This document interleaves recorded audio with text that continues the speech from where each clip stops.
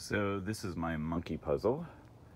I have Christmas lights that I turn on when it gets usually a little below 20 degrees Fahrenheit. And actually this Friday it's supposed to go down to minus 15.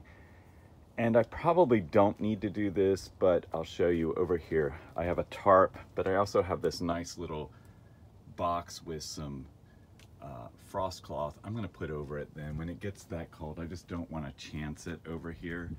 So that's what I do with my monkey puzzle, and the structure behind it, that is my mule palm there, and I'm sure that helps. And then I always forget to talk about my little needle palms that I never cover. There's one there, and if I go past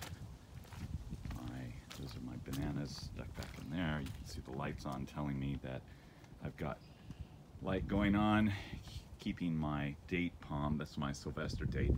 And there's one of my big Washingtonias over here, but hidden over here in the corner is another one of my date palms. And that one actually came much bigger.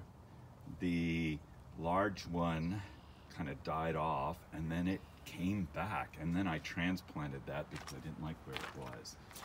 But anyway, back to my monkey puzzle. That's my sable palm right there, and some of my other palm. Yeah, I'm crazy. But I really love this monkey puzzle, and it has grown up here on the top.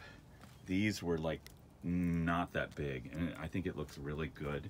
And I don't, like I said, I don't know if I need to really do all this, but it's small, I can protect it right now, and why not?